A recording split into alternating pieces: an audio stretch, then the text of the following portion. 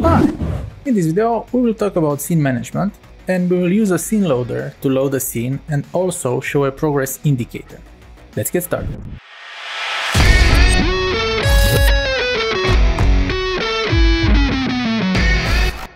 Scene loading is in Unity a two-step process, and I'm gonna open our website where we have a load behavior to show you exactly how it's done. This is our scene loader page where you can learn about the scene loader component, and you also have a load behavior. And this is the way Unity works. It's not our implementation. When you load a scene, it will happen from 0 to 90%, and this will be the scene loading. After that, from 90 to 100%, that's the scene activation. If you want to load several scenes at once, you can disable scene activation. So you can load them from 0 to 90%, so you have them ready. This is the ready state right here at 90%, and then you can activate them. The scene loader allows you to have a separation between these two states. And also you have an activation delay should you want to use it. And I will show you in this video how it works. In order to add a scene loader to your current scene, you just right click on the hierarchy view, you go to Doozy, Scene Management, and here you add a scene loader. The scene loader has several settings, besides the debug mode that will print relevant debug messages to the console, the manual link to the page that I've just shown you, and to this YouTube video. You can set the load scene mode single or additive. When you set it to single, after the scene has been loaded, it will replace your current scene. Additive, the contents of the newly loaded scene will be added to your current scene. And you can load by scene name or build index. What the heck is a scene name and a scene build index? Well, here, File, Build Settings, and if you add a scene here, it will have a scene name and a build index. And let me add some scenes right now, so you will understand what I'm talking about. So let's add example 1, 2, and 3. And so a scene name is this string E1 minus start minus portrait minus 2D. So this is a scene name, or you can even use the entire path if you want to work with it like that. And this 0, 1, 2, this is the build index. So you can load the scene either by setting 0, and it will load this, and it will load this one, and it will load this one, and 2, and it will load this one. If you say 3, well, it won't load anything because it does not exist. Like I said before, after the scene has been loaded, you can allow, and this is enabled by default, scene activation. I'm talking about when the scene has been loaded in the memory, so 90%. Now you can keep it like that and not activate anything, or you can activate it right away. If you use allow scene activation and a scene activation delay, after the scene has been loaded, this is a delay between the ready state and the beginning of the scene activation. So you can delay that if you need to do that. It depends on your use case. We just added it for good measure. Let's continue. And we have a load behavior. You can set to hear a sound, play a particle system, trigger one or more animations, send game events, or trigger unit events when the scene starts loading, so at 0%. And you can also do the same thing, hear a sound, play an effect, animations, game events, unit events, when the scene has been loaded at 90%. And here you can see onload scene. So it's this one, and the other one, let's say on scene loaded, and it's this one. It's really easy actually.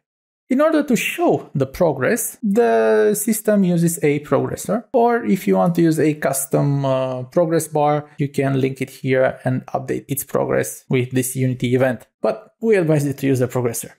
And okay, let me show you an actual scene loading and see the differences between these things and how they actually work. So I'm gonna delete this, and actually let me use this scene. Let's add some images just to make this scene a bit heavier. So let's add some icons, wallpapers. Yeah, let's add this as well. It really doesn't matter what's inside this scene. So let's save this scene and let's call it my special scene. And this will be my scene name.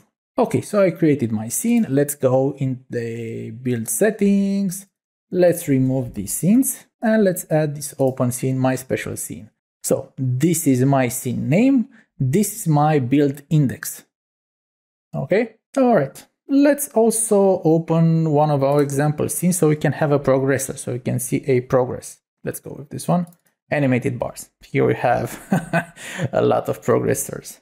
Actually, it's only one progressor that controls everything, but hey, what you gonna do? Let's press play and let's check it out. And here I have an option to show the progress in different ways using a slider, but we're gonna use a scene loader. Again, let's add a scene loader, right click, Doozy, and scene management, scene loader, and there it is. And I'd like to add the additive way by build index, and that's it. In order to trigger this, you can either do it from code, or you can do it via a node, or I'm gonna do it via an UI button.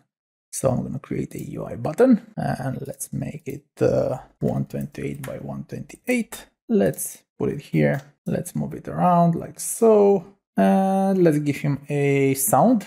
So let's look for a click sound. Yeah. Okay. And also an animation jump. Let's check out the animation. Okay. So we know it works. And let's write here load. Okay. So now I have my button. And it doesn't do anything because it's not connected to the scene loader. So let's go to on trigger, Unity events, and let's drag and drop our scene loader. And here, let's select load scene async. That's it. And now the scene loader doesn't have a progressor referenced, so we won't update these just yet. But we will load this scene with the build index 0. So file, build settings. It's this scene. All right, let's press play and let's load our scene. And you'll see that after I click this button, all the items from that scene appeared. There you go. And this is my scene added the additive way. If I add it again, I'm going to load and you'll see that this scene will get destroyed. Load. And there you go. My scene is gone now. I still have my UI because it's set not to get destroyed on load, but everything else, it's gone. All right. So let's continue. I'm going to go with a additive mode and let's use the scene name. I don't remember the scene name. My special scene. Okay. So my special scene, again, allows scene activation. And this time I want to use a progressor. I know I have a progressor here that updates all of these progress bars, and I'm going to use it. So drag and drop here and just press play. And you'll see that because the scene is quite light, it will jump almost instantly to 100%. So load. Yeah. And that's not really a pleasant experience. So what can we do? We can animate our progressor. So let's come here. Let's say animate value in 0.5 seconds. This will look something like that. Oh, actually, these are animations. You cannot see them. So let's press play. And now we will have an animated loading bar. So let's load. Check it out. Let's also see the scene activation and how it works. So if I do not allow scene activation, well, the scene will get loaded and you will see it here that it's not activated. I won't be able to activate it with the scene loader because you need to do that from code. This isn't a trivial thing to do to activate a scene, and you usually want to do that from code. So let's press play and let's disable allow scene activation. And you will see that the scene will get loaded here, but it won't get activated. I'll disable that and let's load and check it out. It loaded, but is loading. There you go, because it has not been activated. So now the scene is ready, but it's not activated. Let's exit and let's show again. Let's allow scene activation after 3 seconds. Let's say 4 so that we can see it better. Let's enter play mode. So if you have small scenes, you may want to show a small progress bar or something like that, and you want to add these delays. So let's load. and check it out, is loading, and 1, 2, 3, 4. There you go. Let's set the load even slower. Let's say 1 second, and check it out. So that's it for the scene loader.